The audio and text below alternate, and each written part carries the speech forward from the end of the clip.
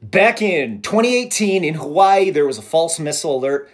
Alerts went out. In 2023 in East Palestine, Ohio, there was a chemical spill and alerts went out.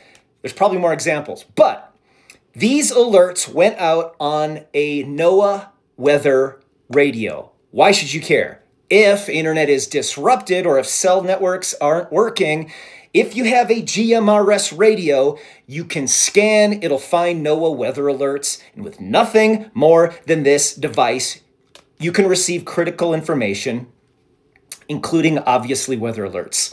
This information isn't just on GMRS, but this device allows you to also communicate with those you love when everything is offline and cell towers are overburdened or just down. And right now, this might become more important to you.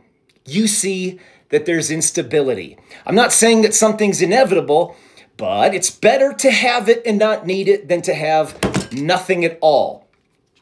I have about 10 different GMRS devices.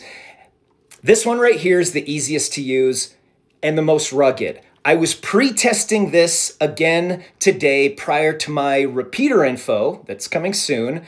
And this device, connecting with this device, no extra equipment, just these two handhelds, I got 5 miles of mountain range.